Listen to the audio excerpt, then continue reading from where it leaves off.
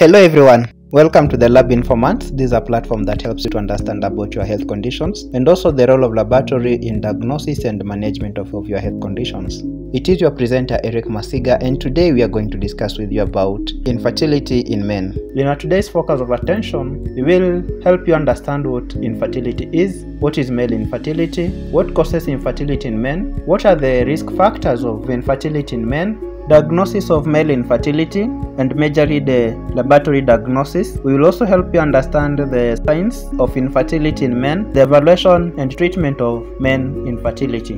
By definition, infertility is a condition where a couple cannot conceive after 1 year or longer of unprotected sex. There are two types of male infertility: primary infertility and secondary infertility. In primary infertility is a condition where a couple has never conceived, whereas a secondary infertility is an infertility where a couple has been troubled to conceive after successfully becoming pregnant at least once before. What does male infertility mean? Male infertility means any health issue in a man that lowers the chances of his female partner getting pregnant.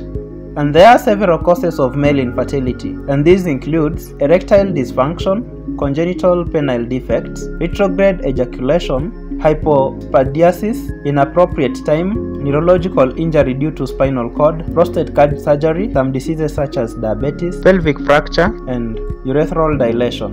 What are the risk factors of infertility in men? Here are some of factors that can predispose a man to be infertile. To begin with, if you have a history of prostatitis, genital infection or sexually transmitted infections. Secondly, regular contact with radiation, radioactivity or welding, regular contact with toxins such as lead, regular contact with a chemical like dibromide or vinyl chloride, cigarette or marijuana smoking, heavy alcohol drinking, exposure of the genitals to high temperatures, hernia repair, and descended testicles, opioid-like medicines which affects the central nervous system, mumps after puberty, genetic problems, or a problem that was present at birth, which is congenital.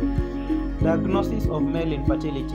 An initial male infertility diagnosis includes a medical history, physical examination, general hormone tests, and one or more semen analysis which measure semen volume as well as sperm number, ability of the sperms to move spontaneously, and quality of the motion. A urogenital expert, who is a urologist, examines any male with infertility problems for urogenital abnormalities so that an appropriate treatment can be given.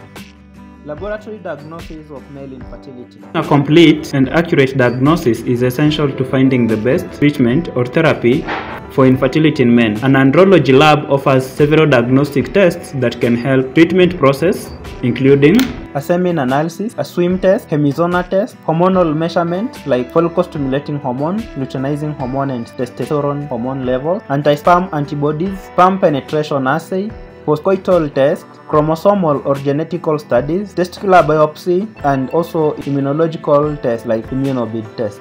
Signs and symptoms that a man may notice include loss of libido or sexual desire, especially arousal, lumps in the testicles, or unusual small and hard testicles, a problem ejaculating, either no ejaculation or reduced volume of semen, problems obtaining or maintaining erection, testicle pain or swelling, and signs of hormonal imbalance like loss of facial hair or body hair. Evaluation and treatment of men infertility.